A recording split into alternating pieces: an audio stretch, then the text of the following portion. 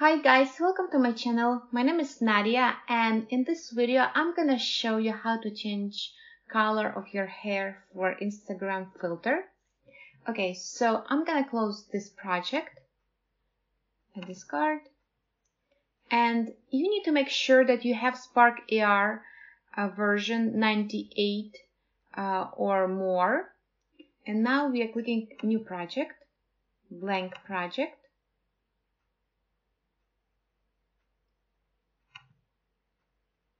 And we are going to camera, and we're clicking texture extraction plus. And here camera texture appeared. Also we're clicking on segmentation plus and picking hair. Hair segmentation is not supported on Facebook. Remove Facebook. Okay. Now we're clicking add object, and we're searching for rectangle. Okay, rectangle we have. Now we are picking width, fill width, and height, fill height. So the entire screen is covered. Now we're clicking on material, and let's call this material hair color.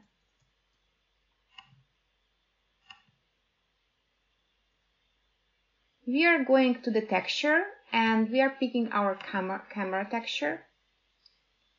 I'm gonna make it less. So camera texture, and now we are going to alpha, and we are picking hair segmentation. And now I'm picking the color. So I'm gonna pick pink, but you can pick any color that you want. Well, we have our pink color, but we need to add a little bit more. So for the blend mode, you need to pick add to make it look more natural. And also we can play with opacity. I'm gonna put 80, but you can put any one that you like. Also, I'm gonna add face mesh, and I'm gonna drag this face mesh above the canvas to make it cover entire face.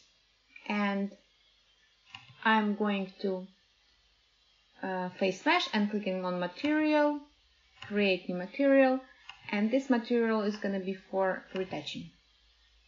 So we have our retouching, and I'm gonna switch to myself.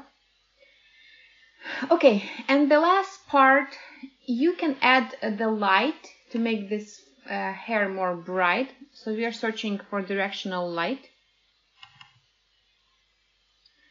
And let me pause. So when I make this light invisible, look, hair looks less bright. When I make it visible, hair looks more bright. You can play with the intensity of the light. I'm gonna put 80, but you can put also any one that you want.